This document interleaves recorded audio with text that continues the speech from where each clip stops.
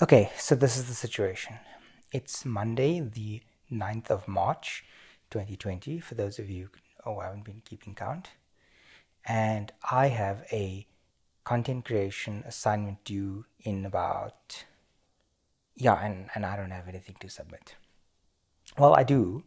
I'm just not entirely happy with it. You see, I shot the content. I shot all the footage over the weekend, and only when I put everything into the edit suite did I realize that the footage was horrible. The content itself was boring as hell. I don't think that anyone would be interested in watching it, and there was no way that I would be able to endure watching it myself. And those of you who know me or have been following this channel for a while know that everything that I feel that I do is a representation of myself, my skills, my ability, etc. So there was no way that I would be able to actually submit that and be okay with it. And I was feeling completely disheartened about that for the entire weekend, until this evening my wife made the suggestion, why don't you vlog about not having created your vlog? And I thought it was genius. So here we are. Because you see, the thing about being a creative is that you're almost always never happy with the work that you put out there. You're always criticizing or critiquing your own stuff. It's never good enough. It could always be better. It's not perfect. Those are some of the terms that fly around in my head.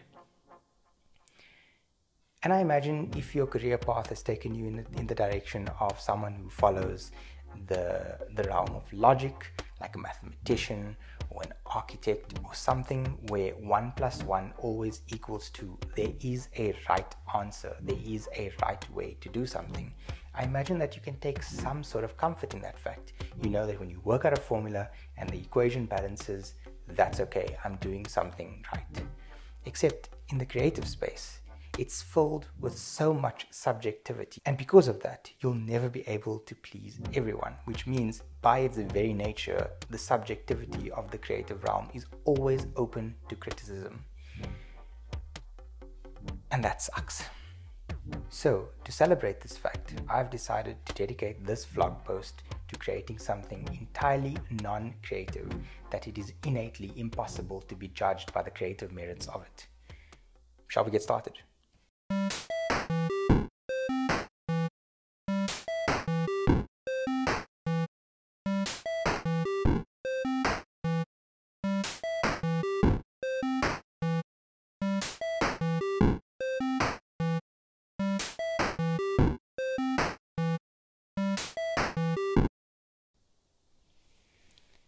So it's 5 minutes to 1 and I still have nothing. No ideas, no solutions, nada.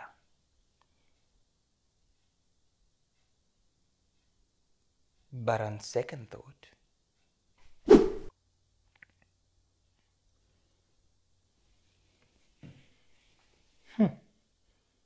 I guess being a creative isn't that bad after all.